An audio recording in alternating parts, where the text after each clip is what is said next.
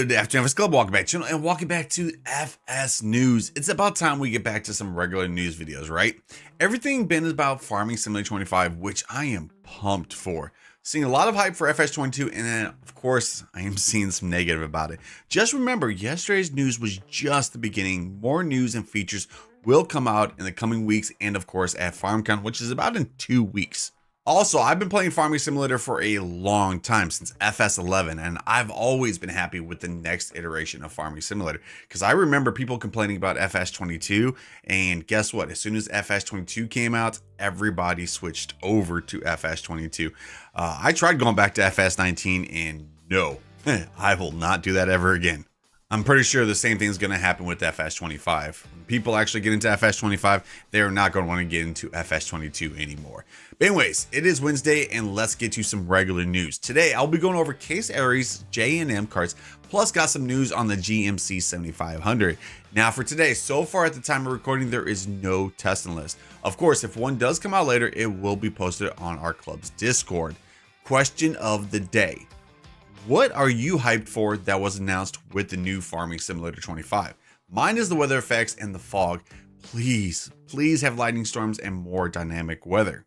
Okay, let's start this news video off right with a 400 likes. So if you are pumped for the new Farming Simulator, smash that like button. Also, if you're new to the channel, welcome to the club. Don't forget to hit that sub button and ring that bell. Roll that intro. Let's get to this news. Putting on the greatest shows, so make sure that you don't miss out. Just be there. We're taking our shot.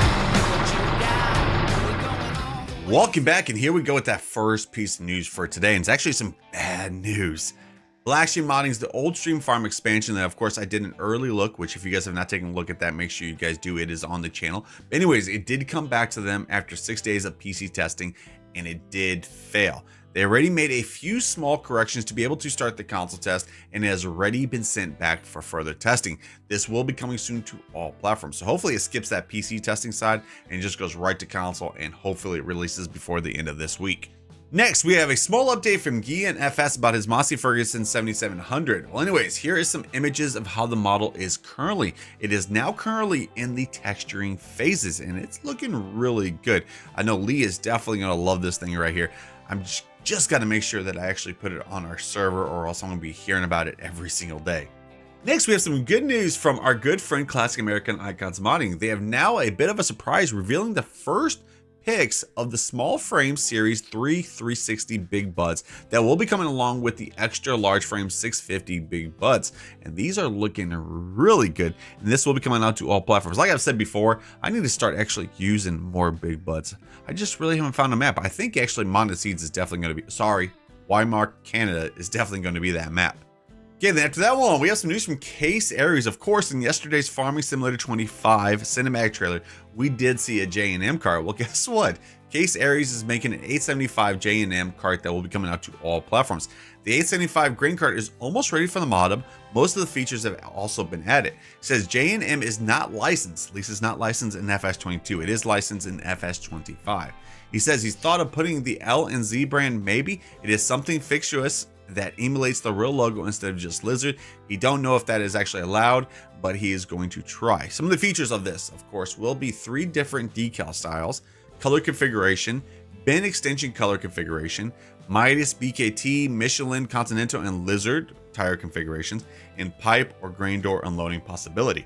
After that, we have a little bit of an update from actually Sid Modding about his Gleaner harvester. This is just a small update. Remember, this mod is coming to all platforms. But anyways, he says he wants to inform us that the Gleaner will probably be available to us in July. So big news right there. And currently, the estimated completion is about 95%. This is the harvester I've been waiting for since FS19. And I'm very excited that it's going to be coming out to all platforms very soon. And something else I am very excited for to come to all platforms soon is this from Sloosh Modding, which is actually our last piece of news to go over for today. This is the GMC 7500. This is a mod that is actually in development for all platforms, and it's looking like it's getting closer and closer to being done. And there you have it right there. There was all the news for today. Some pretty good news. I'm very excited, of course, for that Gleaner and the GMC. Now, today's schedule, we do have a live stream at 7 p.m. Central Standard Time, which, of course, tonight will actually be on Construction Simulator. We will not be on Farming Simulator. So hopefully I see every single one of you guys in there. Like always, if you guys did enjoy the video, a like would be appreciated. If you're new to the channel, welcome to the club. Don't forget to hit that sub button and ring that bell. We'll see you guys in the next one. Peace. Wouldn't lie to you, doesn't matter what I do. She's got a hold on me. She knows how to drive a truck, but she lets me pick her up when we're going dancing. My heart